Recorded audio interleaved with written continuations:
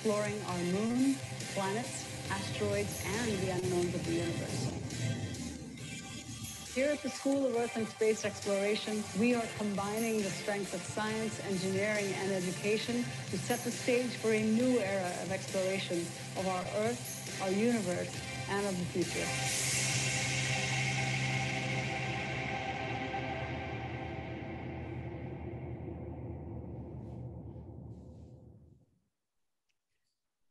All right, well, hello everybody. My name is Minnie Wadhwa, and I'm Director of the School of Earth and Space Exploration here at ASU.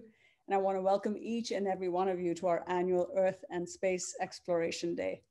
We're thrilled to have you join us today, even though, I know we can't hold this event in person this year. We're still super excited to be able to share with you the incredible research and discoveries that are happening in our school, and that'll be presented by our students and our faculty. This is our first time ever holding our Earth and Space Exploration Day virtually, but our school is actually, and actually our predecessor departments before this have been holding this annual public open house event for close to 4 decades at this point.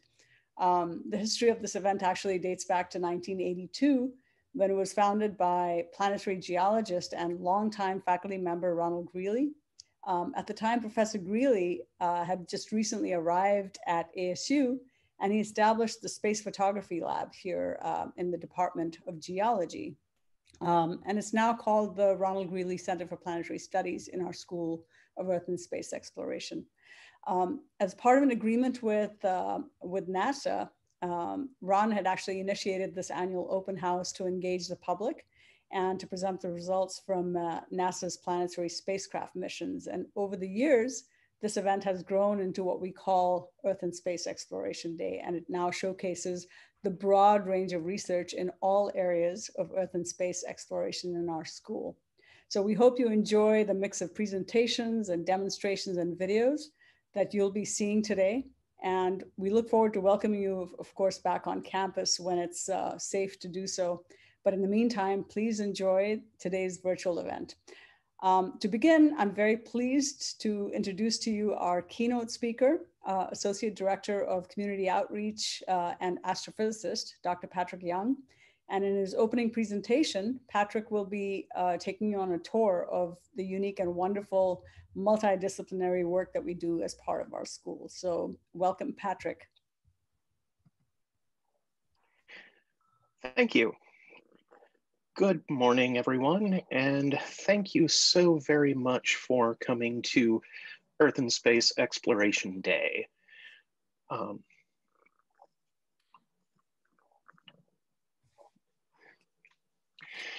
Now, normally you would be able to come into our building ISTB4 and see around you examples of all of the wonderful things we're doing at once. But because of the format, today is going to be a much more linear thing. So I am going to start out by just talking a little bit about what makes CC unique. And we are not structured like most departments that study the fields that we do. We have astrophysicists, geoscientists, planetary scientists, engineers, and educators, all in the same building and same school. Now, if you've ever spent time around academics, you will hear the terms multidisciplinary, cross-disciplinary, transdisciplinary, and so on thrown around willy-nilly. And the basic idea there is letting people with different expertise come together to solve problems that they wouldn't by hiding out in their ordinary disciplines. And here in CC, we've taken that seriously and brought all of these people together so we can not only solve these challenging problems, but by talking to each other daily, we come up with new questions that I find it hard to imagine researchers in other kinds of schools ever even thinking of. I know that has been my experience here for the 13 years that I've been here. And I wish I could do more than just scrape the very surface of all of the unique things that we're doing here. But since I only have a few minutes, I'm going to just give you a couple examples that I'm involved with so I can speak on them knowledgeably and answer your questions. A lot of our interdisciplinary work is focused around the question of astrobiology, searching for life in the universe. And this is a question that bridges scales from microbes and bacteria to stars and planetary systems. So you need a great many different perspectives on this question. And the focus of our astrobiology research here is in the NASA Nexus for Exoplanet System Science programs, Exoplanetary Ecosystems and Create Planets. And our goal here is nothing less than to start with the chemical composition of stars and use that to model the process of planet formation. Check our models with data from meteorites that tell us about the formation of our own solar system. Figure out how those planets evolve over time. Figure out how gases are exchanged between the atmosphere and the interior. And this requires everything from experiments to computational simulations, observational, theoretical, experimental, and field work. And the goal here is to be able to look at a stellar system that's going to be observed with the next generation of large space telescopes to find evidence of life and tell those mission planners whether those planets are going to be the kind that we can actually make a definitive determination of. Look at that planet, see, for example, oxygen in the atmosphere, and say, that is a product of biology, or that is a product of geological processes. And this is a very important thing if you don't want to be deeply embarrassed on television and social media for decades to come. And as part of this project, I have worked with experimental mineral physicists and biogeochemists, and I myself am a theoretical astrophysicist. And another part of this project is a mission that I'm proposing in December. And this will be the first CubeSat space mission dedicated to astrobiology. And one of my principal co-investigators from the very beginning of the project is a biogeochemist here in CC, Hilary Hartnett. And the idea here is to use the expertise of our geoscience colleagues to figure out elements that are necessary to astrobiology. And we're going to measure, in particular, phosphorus and potassium in stars to extrapolate to their abundance in planets. And these are elements that affect the interior and atmospheric evolution of planets. And phosphorus affects how life can actually make a living on a planet because it's vitally necessary, but very rare.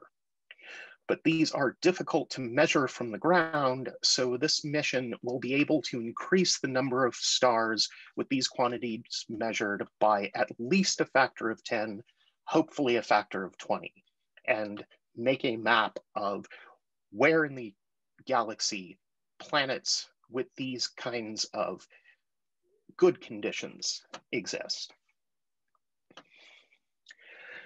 And then finally, taking it a step outside of CC, imagine taking a class taught by a theoretical astrophysicist and a theater professor. Here in CC, many of the faculty collaborate with people outside of our school and in fact with even artists.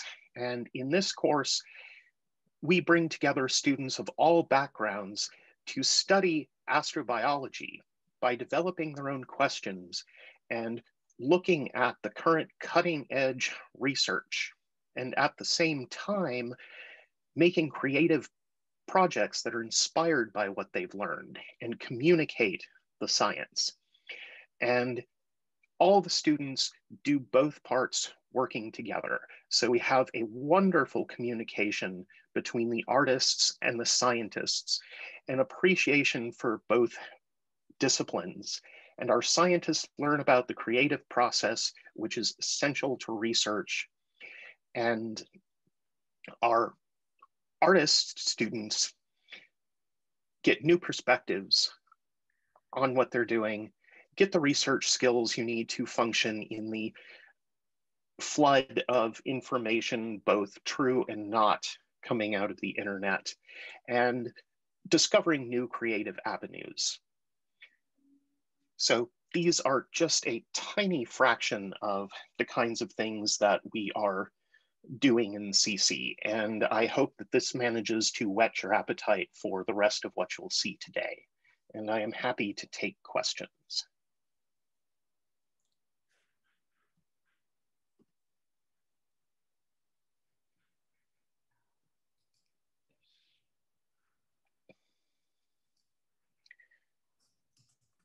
And I don't actually see, there's the Q&A panel.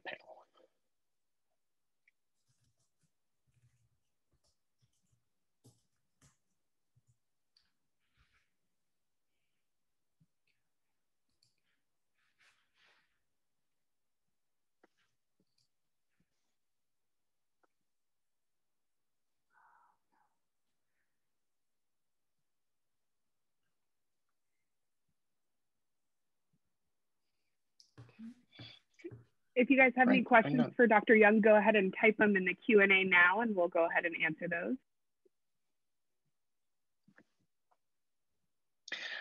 Yes, nice C1. The question is CC open to undergraduates and graduates? Yes, we have degree programs in geosciences, exploration systems design, astrophysics, earth and environmental sciences, and astrobiology. And the CubeSat, we are proposing to NASA in December. So if that goes well, it would probably be in about 5 years. What's my biggest fantasy in this field?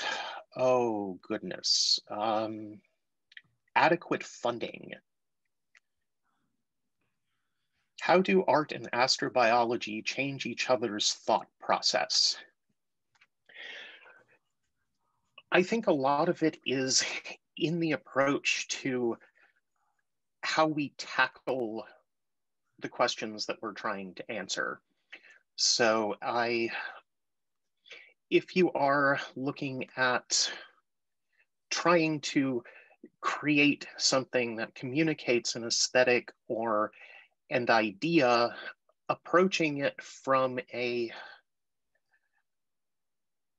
sort of systematic, information-driven way, like science, gives you inroads into the creative process that you might not have just going by your own intuition and inclination.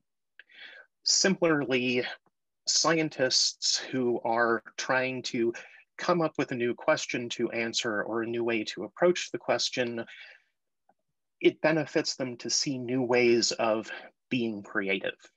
And just connecting with things in different ways is great in general terms, because artists don't feel excluded by science and scientists don't feel like that's something for other people who can do it well. And we have some incredibly talented scientist artists, and the artists research very competently by the end of the course. Do you believe over time, including more and more people from different career backgrounds would benefit space exploration? Yes, something that we're dedicated to here in CC is making sure that people of all different backgrounds have the opportunity and the support to make contributions to what we study. Do we have a graduate certificate online program? I believe the only certificate we offer at this point is water resources, but we are working on more.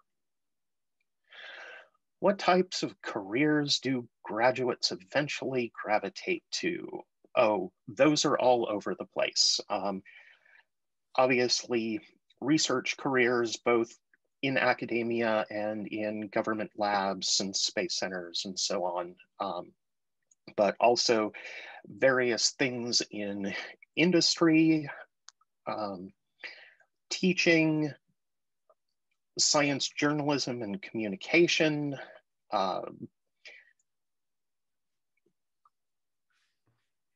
The nice thing is it prepares you for a lot of different fields because you become experts in problem solving and pick up a lot of technical skills.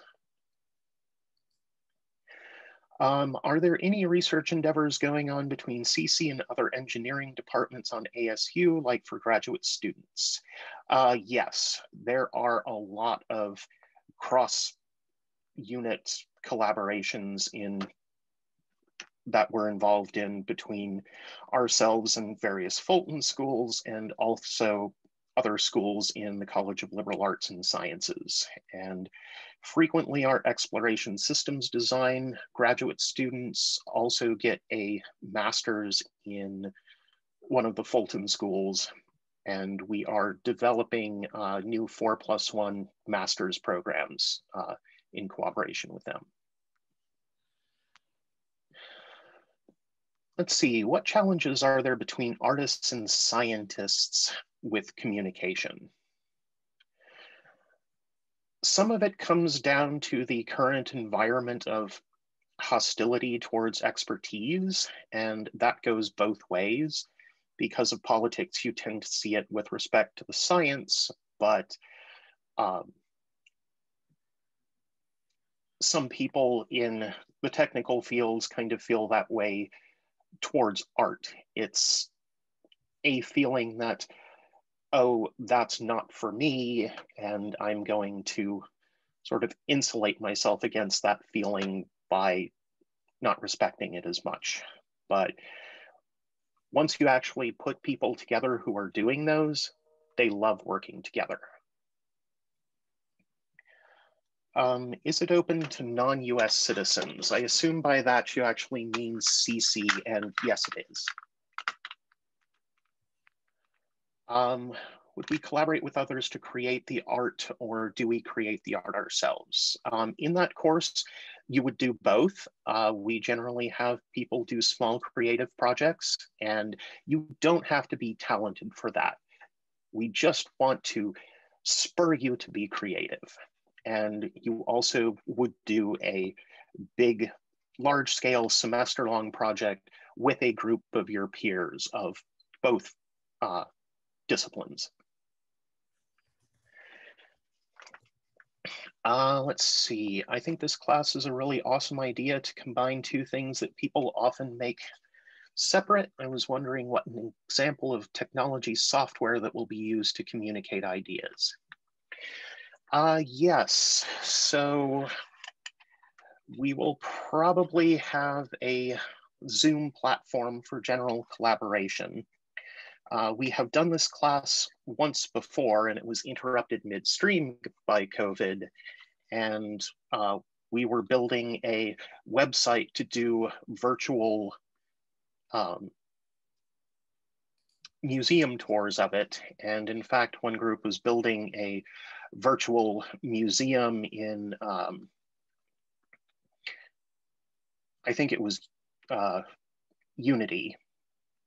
And people have done a lot of video editing and post-processing for it. They've used various tools for digital art. So the field is wide open.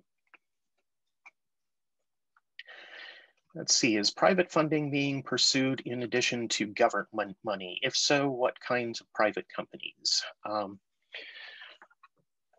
We are associated with the ASU New Space program, which is a program to bring together industry and academics to advance development of space technology and hardware. So various groups have corporate partnerships that they're working with. In terms of more philanthropic sort of donations, that's less straightforward to do.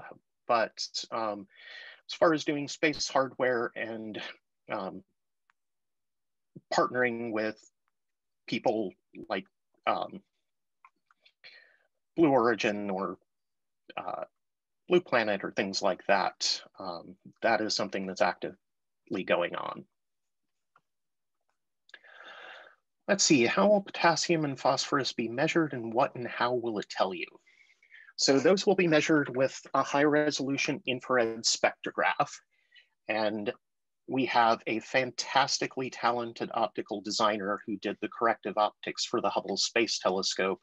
And he has figured out how to put one of these extremely complicated instruments into something the size of a cereal box.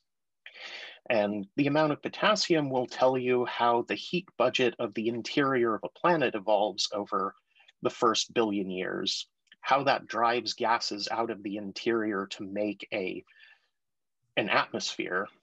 And phosphorus will tell us how much nutrients are available to terrestrial type life. And if a system is, say, very poor in phosphorus, life there might not be very productive, and that wouldn't be a good place to look with your telescope, because even if life exists, it wouldn't be making enough stuff to alter the atmosphere in a measurable way.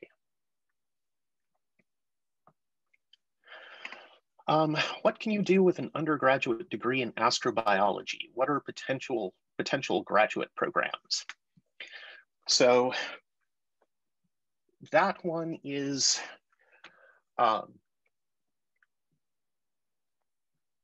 pretty wide open if you want to go into research fields, because astrobiology covers everything from microbiology to various geosciences to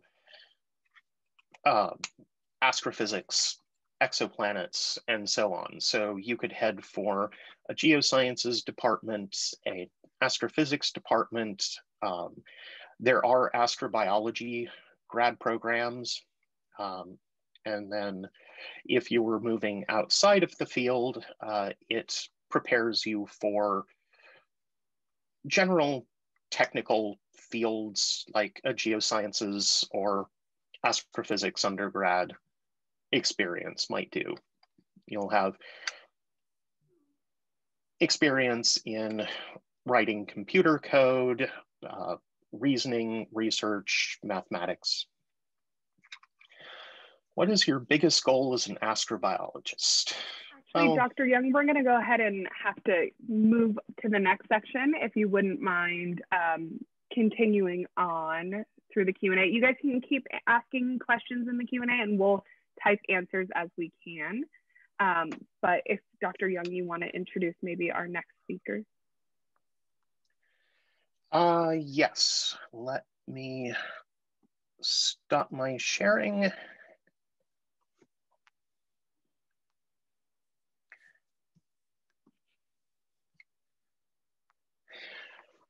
All right, next we will be seeing a presentation from the Center for Isotope Analysis. Alicia, please go ahead.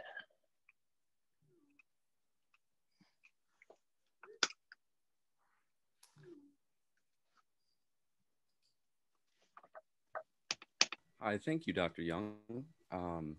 I believe Alicia was the student docent, but I'm Brendan Chapman. Good morning, everyone. Thank you for joining us for these virtual tours. As I said, my name is Brendan Chapman, and I'm a PhD student with the Center for Isotope Analysis. And in the center,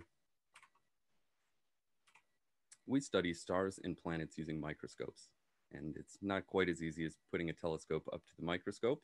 We have to rely on which physical samples we can obtain here on Earth. And for stars, those come in the form of stardust grains. And though these grains are incredibly resilient, lasting for billions of years and traveling for billions of miles from the supernovae where they were formed, they're also incredibly small. If we look in the image at bottom left, we can see that these grains are only about 7 microns in diameter, or 1/10 the thickness of the human hair. So very small, very hard to study. For planets, that material comes in the form of interplanetary dust particles, which are dust particles which were either left over from or broken off from planets during their formation, and meteorites as well. And while we can see that some meteorites, as in this image in top right, being discovered by an intrepid Antarctic scientist, some of them are quite large, but we find that their individual components are also quite small. We are also fortunate enough to have received some of the material from the asteroid Itokawa, returned by the Japanese Space Agency's Hayabusa spacecraft. You may have seen the OSIRIS-REx mission in the news in the past few weeks, a mission to touch down on an asteroid, collect and return samples to Earth. Hayabusa functioned in a similar fashion, and though they had many problems, they were able to retrieve about 1,500 very small particles, which are nonetheless perfectly suited for analysis by NanoSIMS, our analytical tool. And in the following video, we'll take a walk down to the laboratory space, and hopefully you can get a better idea of how we do what we do. Welcome to ASU, and thank you for your interest in the Center for Isotope Analysis. Our lab's principal investigator is Dr. Maitri Bose, and I'm Brendan Chapman, a PhD student in the group. If you'll follow me down to the basement of the Physical Sciences Building F Wing, I can show you a little bit of what we do. Our primary scientific instrument is a nanoscale secondary ion mass spectrometer, the NanoSIMS. We use the NanoSIMS to determine the chemical or isotopic makeup of geologic and extraterrestrial samples.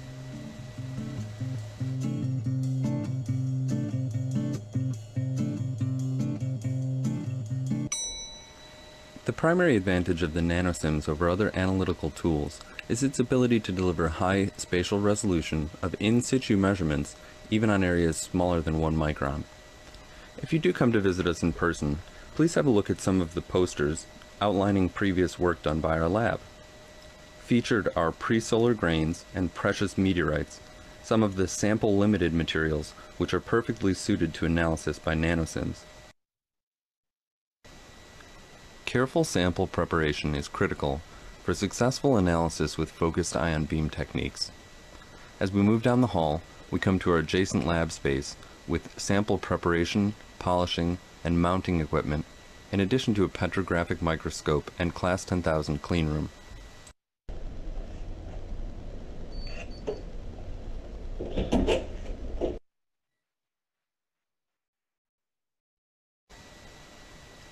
Entering our main lab space brings us to the NanoSIMS room. Samples are moved through a series of antechambers on their way to the analysis chamber, achieving higher vacuum in each via various pumps. The primary column bombards the sample with ions, producing secondary ions of the sample. These secondary ions are then directed into the mass spectrometer section of the machine, where the isotopic ratios are measured. These ratios can then be used to quantify important components of the sample, or achieve scientific goals such as radiometric dating.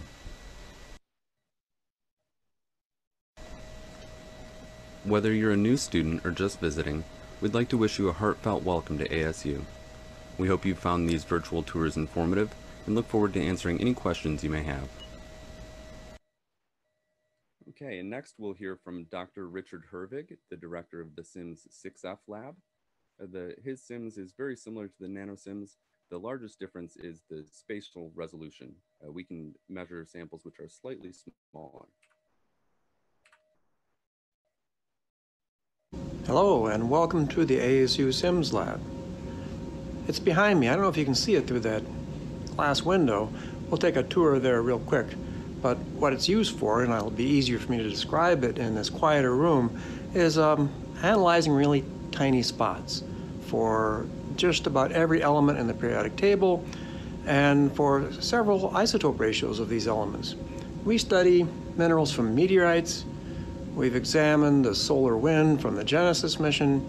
We study synthetic materials, experiments where people try to replicate natural conditions deep inside this and other planets. And these are really small samples from piston cylinder experiments, multiple anvil experiments, and diamond anvil cells. we do a lot of work with volcanic materials, minerals and glass from explosive and effusive volcanoes. We've looked at diamonds and the minerals trapped inside them. We also study minerals in low to high temperature rocks that aren't included in the ones I've mentioned so far. And we also studied quite a few photovoltaic cells, light-emitting diodes, and other semiconductors. And overall, one of our other goals is to develop better ways of doing all those things I just mentioned. Now let's take a tour into the lab. Okay, now we're back. This is a secondary ion mass spectrometer. It's commercially available because the semiconductor business absolutely has to have these things, because they dig a hole in a sample very slowly and monitor the chemistry with depth in the sample, so that if you have a set of integrated circuits that don't work right, you'd like to find out what layer went wrong. So what we do is we put the sample in an analysis chamber here and bombard it with energetic ions that are generated in one of two different ion sources. Today we're using the dual plasmatron. Ions from the dual plasmatron are accelerated this way, bent by a magnetic field. They go down this column and strike the sample in there at an angle of about 30 degrees to the sample normal. When the ions hit, they knock atoms off the surface of the sample, and those ions are accelerated away from the sample, which is held at a high voltage also. The ions go through an electrostatic analyzer. They get weighed in this magnet here, and an isotopically pure beam comes out this part of the instrument, and we either take a picture of it with our camera here, or else we send it into a counting system and get a count rate for the trace element. Here you can see the light microscope image of a sample. It's an aluminum plate with a copper screen or grid squished onto it. And when we turn off that camera and let the ions hit it, we see is a chemical map. I'm letting only aluminum ions hit our detector, and I said it's an aluminum plate with copper screen on top. Well, wherever it's bright, there's lots of aluminum. Now, what I'm going to do is decrease the current, because that's not a microbeam. By the way, each one of those squares is about 20 microns across, and if I turn down the current, I can take the spot down to, that's about a 3 micron spot. Now, let me go back. I can also change the field of view on it, just like having objective lenses in an optical microscope. Now if I turn the current down, there. Now I've got a beam that I can hide behind a 10 micron copper wire, almost. Now, this is something we can't do on the phone. All right. We are funded by the National Science Foundation to do analyses for earth science researchers, although we do let engineers in also. And we let students come in. We encourage students to run the instrument by themselves. This is where you would load different sample sizes into the sample mount and then put them in the vacuum chamber. This is an instrument that if you have skills on, you can actually get a job working for consulting firms or semiconductor firms. Thanks for your time. Indeed. Thank you, Rick, and thank you guys for your time. I believe there might be a minute or two for questions if anyone has any.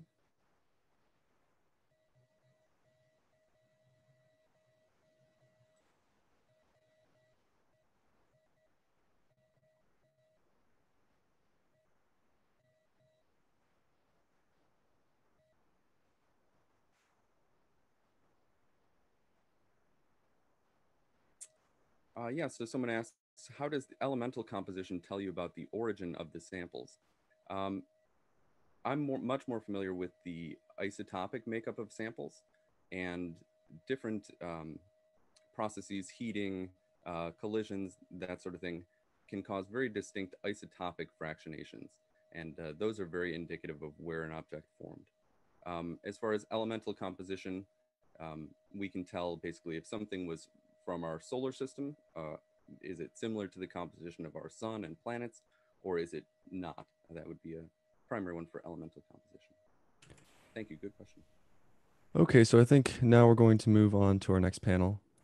The next panel we have is the Lunar Reconnaissance Orbiter Camera Team. They're going to have a small panel about what they're doing here on campus and what they've been doing in their data and science that they've been. So, Zara Hodzik, if you can share whatever you have or start your camera, and you guys are up. LRock.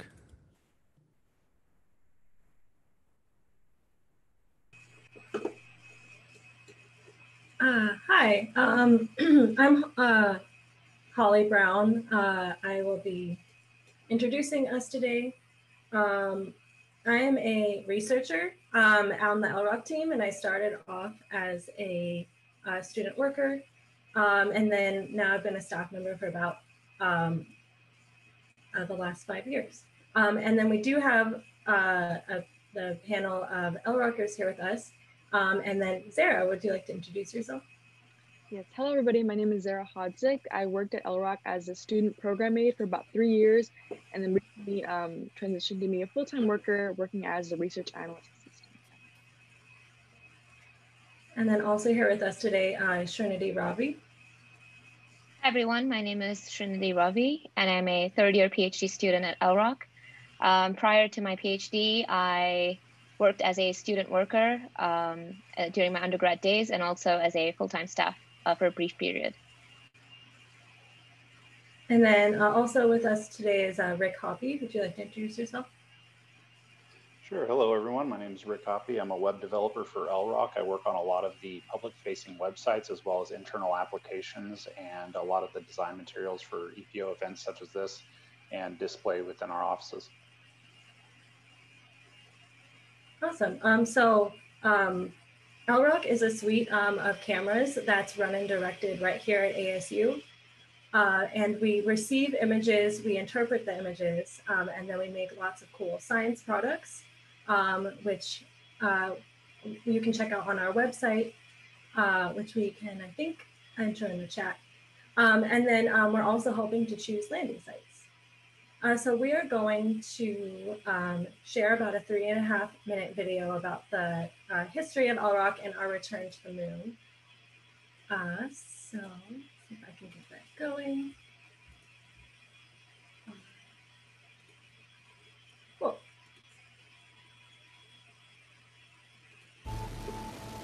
LRO is the spacecraft that LRock got to ride the moon.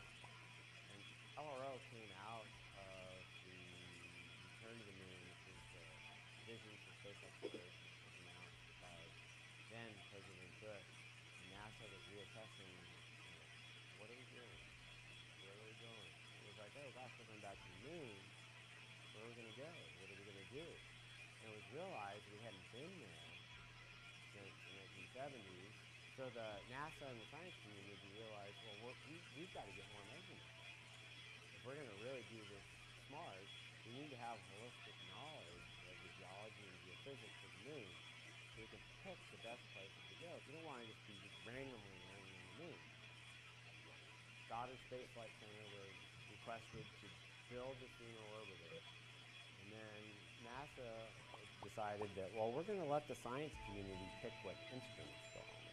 We told NASA why this was critical for a human return to the moon, and they said, okay, build it. Eventually, 6 other science instruments were on LRO. The original mission was only supposed to last for 3 years, and now we're in our 10th year, and we're still returning incredibly useful science data. LRock is actually, it sounds like one camera, but it's actually 3 cameras. 2 identical narrow angle, very high resolution. It's actually, we can see the tracks left by the astronauts, so you can get a feeling for what high resolution means. And then there's another very small camera. It's about this size. It's called the wide angle camera. Each pixel is about the size of a football field, but it pictures the moon in 7 different colors, 2 ultraviolet bands, and then 5 visible bands. And from that, we've mapped out mineral abundance and learned a lot about ages of the surface of the moon. Between those 2 instruments, we're really trying to determine the best place to land. And once we find the best place to land in a big picture sense, then we can use the incredible ultra-high resolution of the narrow camera to actually pick the exact place to land based on its proximity to scientifically interesting rock units, or maybe something that could be used as an ore. And that was really the goal, is where can we go to do science and also look for ore bodies. My role is, this much of that. And you have these dedicated people who come to work every day. They make sure that the camera's working correctly, that the commands are right, that we get the images that we need. And also the same can be said for the operations team at Goddard Space Flight Center, who actually operate the spacecraft. And you don't want to lose sight that it's because of these people that we continue to make these scientific discoveries. And now it looks like we're actually going back to our original purpose of helping find the best places to land humans on the moon.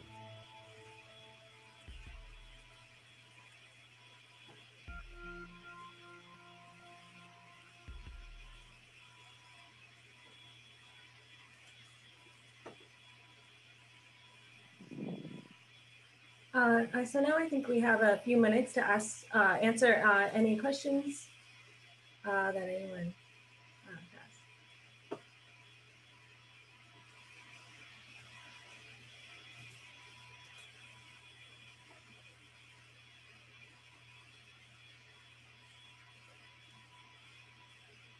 has. A question is 1 pixel. If 1 pixel is the size of a football field, what is the resolution of the images? So LROC is goes from about a 50-kilometer altitude orbit to a 200-kilometer altitude. So that kind of changes with the pixel scale. So at a 50-kilometer altitude, we have a resolution or pixel scale of about 0.5 meter. And then at a 200-kilometer orbit, the pixel scale is 2 meters. So that's what we can see on the surface. All right, a big thank you to the LROC team. Our next presenters are the Devil Rocketry. And let's have you take the virtual center stage, shall we? Let's go right in.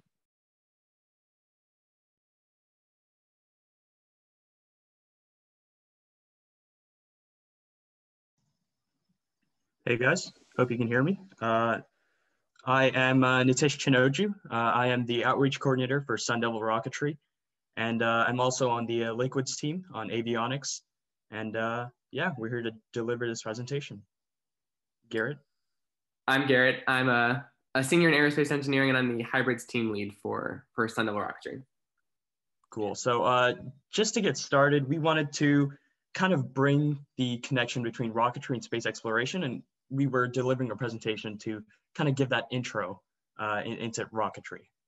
So I guess to start off, whoops, I'm sorry, I don't know what happened there.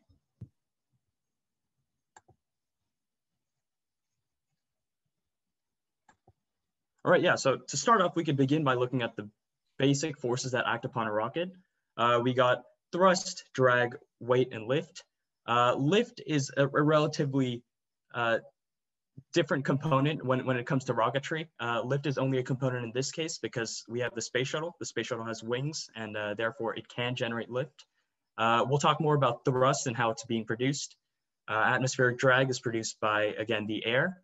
And we got weight because we live on Earth and we have something called gravity.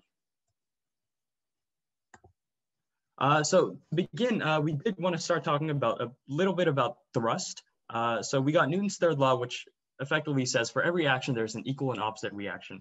So this means if you throw mass out of the end of a nozzle, you'll have the other end move in the opposite direction, right? And if you do this quick enough, you effectively produce thrust and you have a rocket engine. All right, so what makes a rocket fly?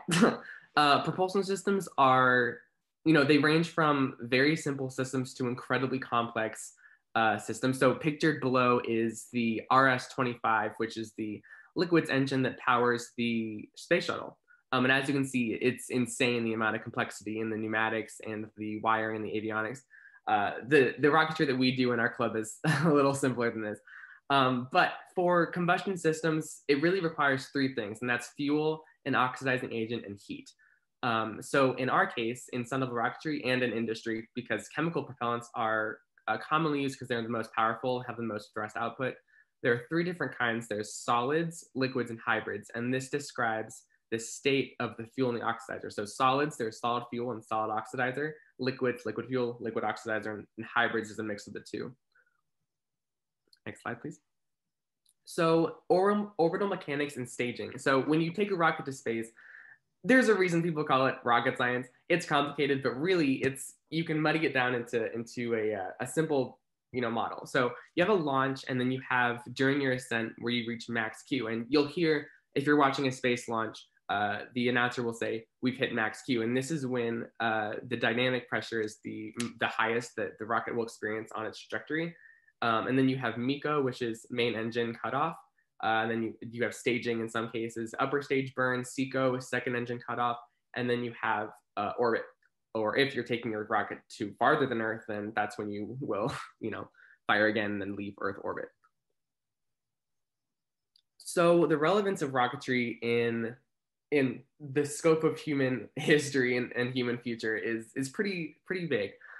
So in terms of scientific missions, these are just a couple examples, but research satellites, space stations, these are all launched on rockets. So OSIRIS-REx launched on Atlas V, Psyche, which I'm sure you've heard of from a lot of ASU talks, launched on SpaceX Falcon Heavy. The JWST will be launched on Ariane 5 next year. The ISS, since it's international, has been launched on tons of different rockets around the world.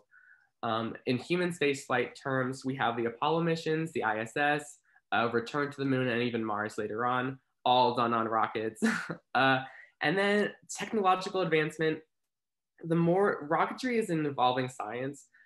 So the more rockets that we launch, the more research that's done. We learn more about reusable stages. So pictured here is SpaceX's, self-landing stages, invented, pretty recently. Clean propulsion. We're looking at ways to maintain the same amount of thrust output, but have less of an effect on the environment. And then computer learning and AI. I'm not sure if you watched the Dragon launch from SpaceX a couple weeks ago, but that was mainly done by a computer. The pilots were only there as kind of just to watch. But the more that we learn about rocketry, the more that it's a multifaceted science. So we're learning more about computer science, environmental science, and et cetera. And then for the future, the more, again, like I keep saying this, the more that rockets evolve, the more we can start looking at commercial and private trips to space. If you want to take a vacation to low Earth orbit, asteroid mining, and then of course space exploration. Cool. So now that we kind of covered the gist of why rocketry is useful to space exploration, we can kind of look at the evolution of the rocket. So if you can take a look at the very top picture where it says Goddard, that is actually the very first rocket that was officially built by the US. So this rocket was a liquid propelled rocket and actually only went less than about 50 feet. But it was more of a technology demonstration. And now, as we know, Robert Goddard is kind of considered the founders of modern day rocketry. And now if we move down the scale, we could also see that the scale of rocketry increases with the scale kind of maxing off with the Saturn V. And then after that, we kind of move down to a more smaller scale rockets, but they produce a lot more thrust and are now being reusable. So now at the very bottom of the page, you could see we got the Falcon Heavy, which was consisting of 3 Falcon 9 boosters and was able to land all 3 successfully. So I'm not sure if you guys watched that launch, but if you didn't, I highly suggest you do. So a little bit about our club. So Devil Rocketry, of course. So our kind of mantra is to prepare students to become leaders in the aerospace industry through innovative research projects, career preparation, and experience. So we have 3 kind of main focus areas in our club. We have research, which is the main one, and that's split into 3 subgroups. We have solid, liquid, and hybrid, and each team has their own research project, and we publish papers, we go to conferences. We are very deeply rooted in our research in our club. Secondary, we have onboarding, and this is another team where we kind of take in new members with no rocketry experience, and we teach them everything they need to know to become borderline fluent in rocketry. So it's a very valuable experience for incoming members to our club. And then we have outreach in which we go to local elementary schools and we give lessons and demonstrations and we let them fire their own rockets. So yeah. Cool. So we actually had a very basic presentation plan, but we also wanted to kind of reach out to the community and give them a little project that they could do in order.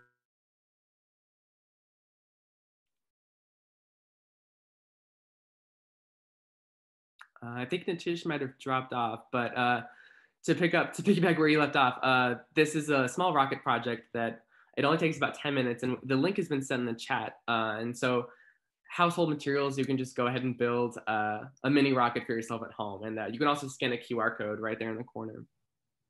Cool, thanks, Garrett. Am I back now? Yeah, you're good. Cool. So now we'd like to open it up to Q&A. If you're interested, you can go ahead and scan the QR code. It'll take you to our website. You could look at some of the other projects we've been doing, but yeah.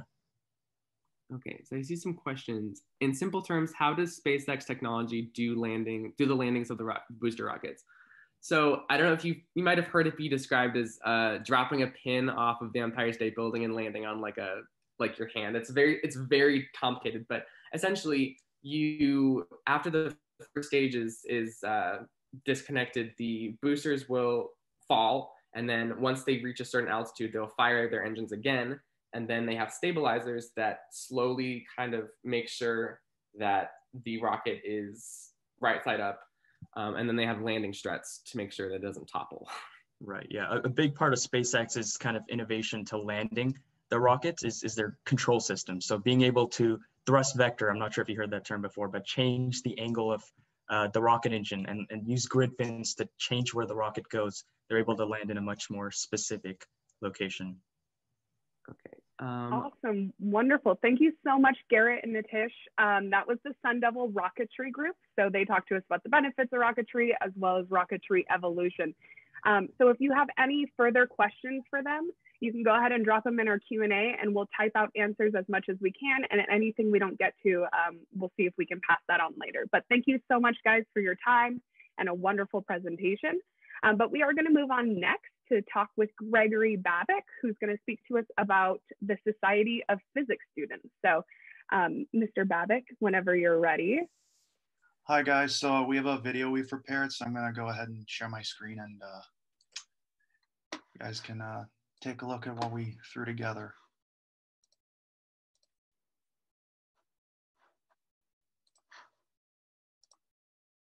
My name is Greg Babich. I'm the president of ASU's chapter of the Society of Physics Students for the 2020 to 2021 school year. And here's a brief presentation about our club. So even though we're called the Society of Physics Students, we're not just for physics students, and that can be seen here from our officer. So here's our list. I'm Greg, the president. You'll be hearing from Chase, our vice president, in a few minutes during the demonstration. And then our treasurer, Mia, secretary, Sammy, and then general officers, William and Nick, are also here today. And we have a variety of majors, including I'm studying engineering. Chase, Mia, and Nick also study math. Sammy studies biophysics. So see, we're a wide collection of majors here in our officer group, and then also just general members in the club.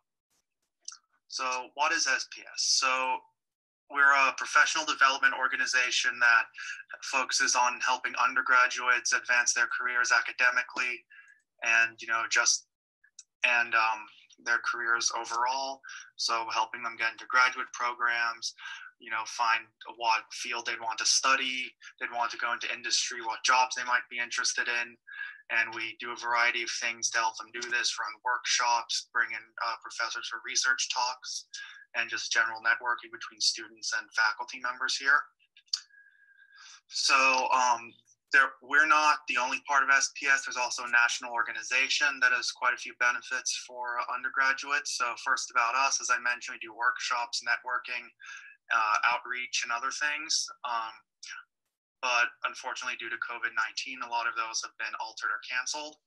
And normally we do have a lounge, which is kind of a study hall / hangout area for our members, but due to COVID-19, we've had to close the lounge. National SPS has a lot of opportunities as well. Big one is you get free membership with your membership to National SPS. You get to join for free 2 professional physics organizations, such as the American Physical Society, or APS for short, and this allows you to read a lot of the publications that those organizations have put out. And this is invaluable for seeing how technical writing is done, for applications to graduate school, going to industry, etc. And also the National SPS has scholarship and internship opportunities, which, as I mentioned, are also very important for going forward in your career. So outreach. So normally we do many different outreach events here at ASU, such as this ESE Day, Night of the Open Door, and Homecoming. We'd also go to schools in the Phoenix metro area, go to community colleges, and then just do other general events in the area. And we'd show demos there and just talk to people at the events about physics. But as I said, due to COVID-19, most of those events have been canceled or drastically altered. However, we are working on a way to safely still do outreach to the community. And generally those demos are similar to what you'll be seeing in a few minutes from our VP Chase. So professional development, as I mentioned, we do some workshops. So one of the most important skills to being a good physicist you can have is programming. So we do workshops in several languages listed here: Python, LaTeX, and MATLAB. We also go over some CV/resume writing, which is very important, whether or not you want to go to graduate school or go into industry or whatever career path you may choose, you need to know regardless. Also RU workshops. So RU is a term you may hear thrown around here. RU stands for Research Experience for Undergrads, and they're very prestigious programs funded by the National Science Foundation. And getting into one can give you a big leg up on getting into a good graduate program.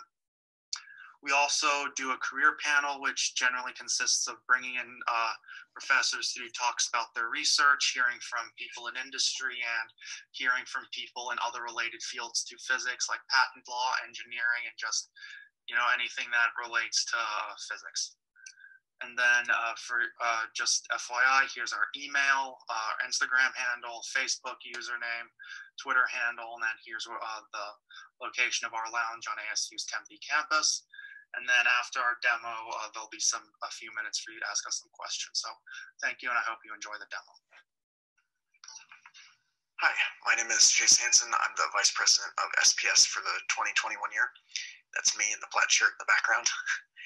In light of the recent discovery of room temperature superconductivity at high pressures not too long ago, I'm excited to show you some footage of our very own YBCO superconductors. YBCO, that's yttrium, barium, copper, and oxygen compounds. And these guys are not, in fact, room temperature superconductors. They need to be very cold as liquid nitrogen. That's what the tank is there for on the left, and that's what those superconductors back there are hanging out in. At room temperature, they're like the ones sitting on the table there. They're actually kind of boring. They're definitely not as flashy. At room temperature, they're just semiconductors. So, and what I have there are some very strong magnets. When I introduce the two, not much happens. But if I take one of these superconductors out of the liquid nitrogen, it should have had enough time to undergo a phase transition, and we'll see something interesting. It levitates. Even if I pick it up and flip it upside down, it's still locked into place. It appears electricity. What does that mean? Well, the electrons in the material move around inside without any resistance. So in the presence of a magnetic field, the electrons make it invisible to the magnets below. The magnetic field bends around the superconductor and locks it in space. This levitation is actually surprisingly robust. With circular magnets, I can put a superconductor on the circular magnets there and give it a spin. We give our pin superconductor there a degree of freedom. We can spin it around in place. Again, the only downside is keeping it very cold. The one on the left starting to go back into that semiconducting phase. So we got to put it back in the liquid nitrogen. That's the only downside to these cuprate superconductors. Okay, so what's the thing on the right? That's a bunch of magnets on a track. One practical application of these superconductors is actually in transportation. We have a few trains actually across the world that operate on the physics you're seeing here. They're called maglev trains. Put little people on the superconductors. This physics, condensed matter physics and superconductors, is a frontier field of research. New discoveries are being made every year. And funny enough, the day we recorded this footage, a paper came out that morning for the first room temperature superconductor, a carbonaceous sulfur hydride. Now granted, that sulfur hydride superconductors had about 2.6 million atmospheres. So instead of a little bit of liquid nitrogen, we would need a diamond anvil. But still, it's quite amazing. And this is a fascinating field of research that you could maybe one day take part in, right? Thank you for your time, and have a great day.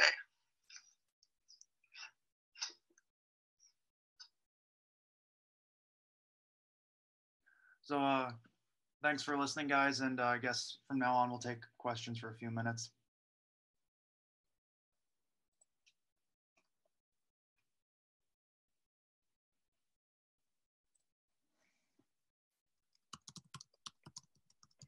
It looks like one of the questions is, can any of the superconductors support a mass or weight greater than the superconductor? I believe the answer to that is as long as the magnetic force that's acting between the magnets and the superconductor can sustain that mass, then it can, yeah.